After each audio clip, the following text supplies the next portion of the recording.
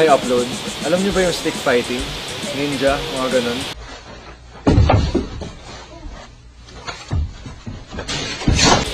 Ngayon kasama ko si Dr. Carlos. Tuturuan niya ako mag-Arnis. Hi, Doc. Welcome to upload. Doc, bakit kayo nagsimula mag-Arnis? Nahilig kasi ako sa iba't ibang klase martial arts. You guys don't like this one?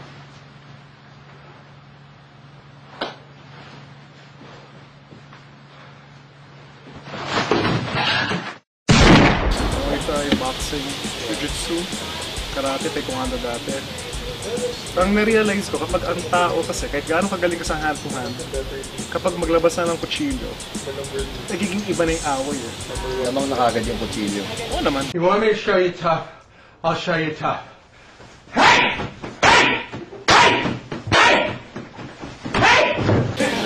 Lamang na yun.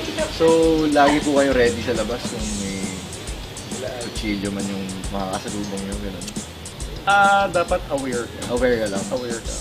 Bale, Doc, laging iwasan mo laging gulo, di ba? Ganun ba lagi? Of course. Ano ba pong mga ibang tawag sa Arnis? Tawag nila Kali, Kalis, Eskrima, o mas general term is FMA. FMA. Filipino Martial Arts. Oh, okay. Nagsimula siya sa Philippines. Philippines na Ah, okay. Philippines pa na yung Arnis. Kumalat din siya internationally, Doc. Oo, isa sa mga pinaka-popular siyang martial arts sa mundo. Okay. Doc, ano ba yung hawak mo? Pamalo. Actually, lead fight. Ginagamit namin ito for training. For training? Gamitin mo sa akin yan, Doc. Mamaya, subukan natin. May CR ba kayo? Meron na. Sige, Hot.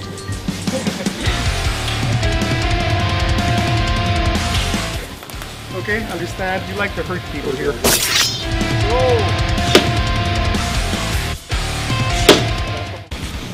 Maraming grips na. Sa step dito, dito, or dito. Ang gawin muna natin dito muna. Okay. So, suwaka muna dito. Dulo. Stance, tayo pa muna. Like forward muna, okay? Tuloy mo, swing. Swing. Sige, tuloy mo lang. Pag swing mo, akit mo dito sa kabila. Palo ulit. Dito swing. Yan, dito swing. Swing. Anyway, kasing club namin is very informal. Hindi ako mahilig sa rank. Hindi ako mahilig sa master. Ganun. Basta come here, train, fight. That's it.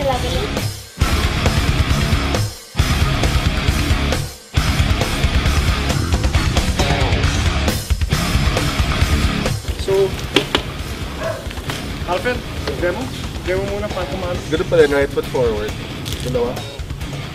Right foot forward, tapos you hit it with the end of your stick. Huwag ganyan. Tapos full speed, so paluin mo siya. 1, 2. Okay.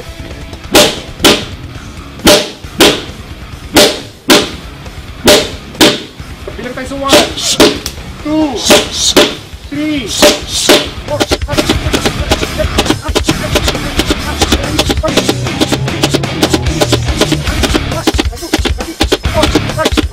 27, 28, 29, 30.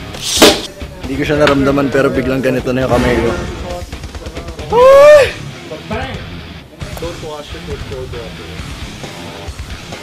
Doc, ayaw ko na sakit na kamay ko. Tuloy mo! Tuloy mo! Go! Sharp pain sa joints, sa ganon, sa buto. Sabihin mo kasi more likely ligaments yun eh. Kung balat, okay lang yun. Infection na naman mamamatay ko na sa infection.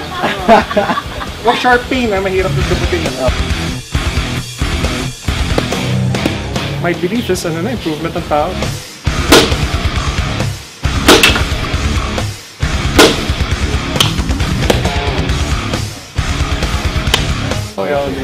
Basta just learn fighting. Fighting is fighting. Fighting is fighting.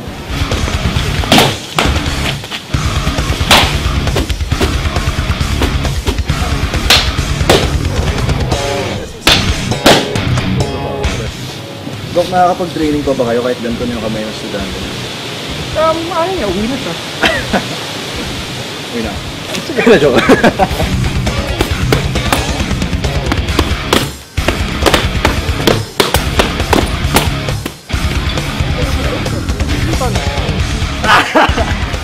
Kasi that is what makes us different sa ibang clubs. Eh. Kasi for example, kung babae mag-apply sa akin, hindi ko tinatanggap eh. Kasi sorry, iiyak. Although may milang tinanggap na ako, pero pinapalo talaga na. sinasaktan namin.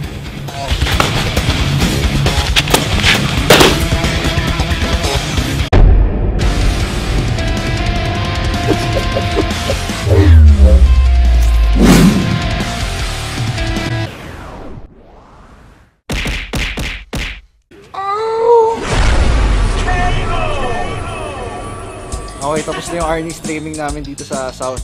Intense yung training, kakaiba yung training ni Dr. Carlos. Hindi mo nangyari sa kamay ko. First drill pa lang yan.